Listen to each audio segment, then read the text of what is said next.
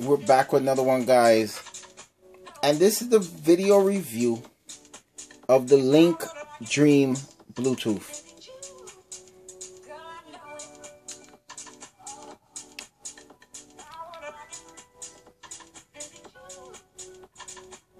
So you can barely see the Bluetooth light, so that gives you an idea that even under harsh conditions, dark conditions, you could barely see the Bluetooth.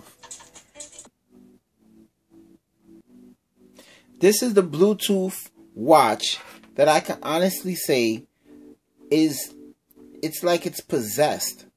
This Bluetooth will turn on when it wants to turn on. It will link to your phone. It will interrupt whatever Bluetooth you have. If you're listening to your phone regularly, the Bluetooth would connect. You're making a phone call, you wouldn't even realize that the Bluetooth is already connected to the phone. It does it on its own, because anything that touches this Bluetooth, it automatically wakes up the Bluetooth and makes it connect to the phone. Now, this watch, wearing it as a watch without the Bluetooth attached to it, it can look fairly ugly, like it's truly missing something. But I guess its purpose is once you using the you're not using the Bluetooth, you just plug it back in, and it doesn't look like anything's missing, but it's exactly not a pretty looking.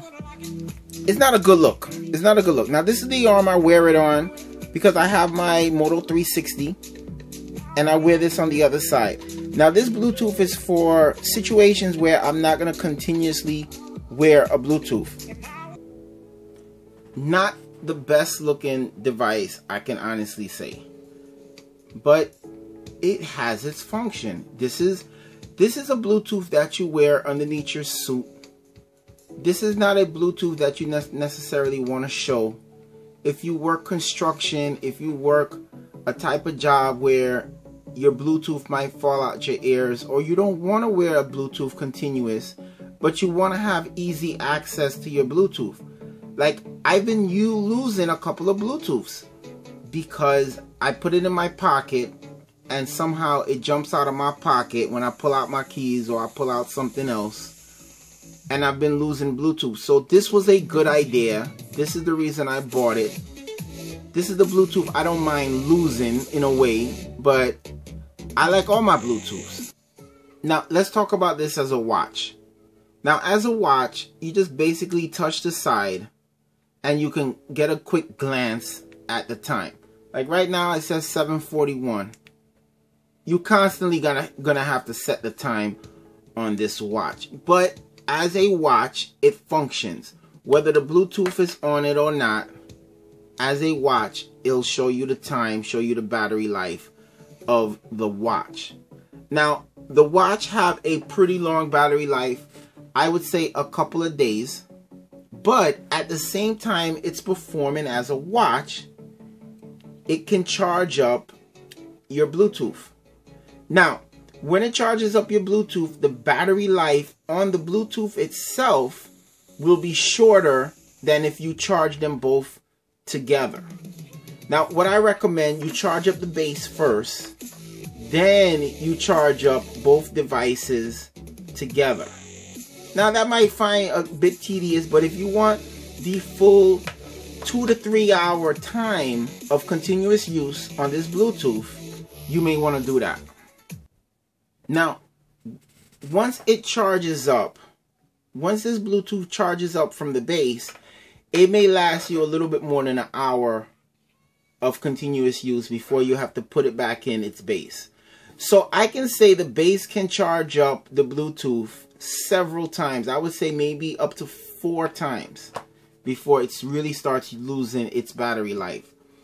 So, and then, so it should last you the whole day, but you do have to put it back in its base when you're not using it to continuously be able to use this Bluetooth. Now, I use several Bluetooths. This is not my favorite Bluetooth because of the watch and because of the interference that it causes by linking to my phone, turning on when it shouldn't be on. But other than that, this as a Bluetooth, a standalone Bluetooth, works so well. The speaker on this works so well. It sounds so good. The feel, the comfort of this in your ear is very comfortable. It's light. It fits in your ear very snug. Either ear, I don't have no issues. It doesn't feel like it's gonna fall out. This Bluetooth doesn't fall out.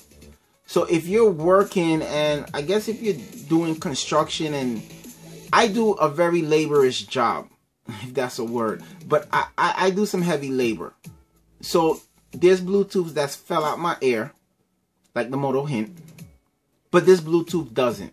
So this is as a standalone Bluetooth, this is a very good Bluetooth.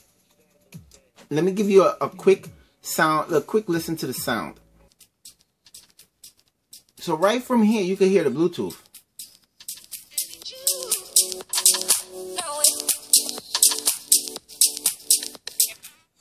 It's so comfortable.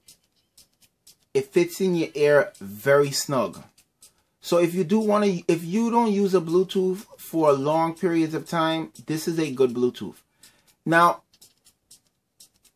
you heard the sound. It sounds good. Take my word, it's very comfortable.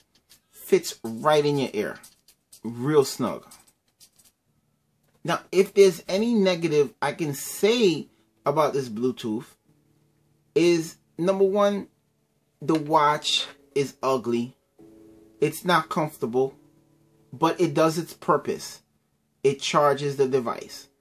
So if you want to tuck this in your purse, take off the straps, tuck it in your purse.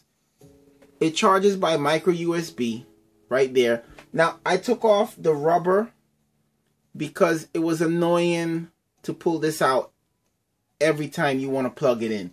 So I just pulled it out altogether. But if you just want to use it as a base, I guess it would work just as a base. But using it as a watch, it has its drawbacks.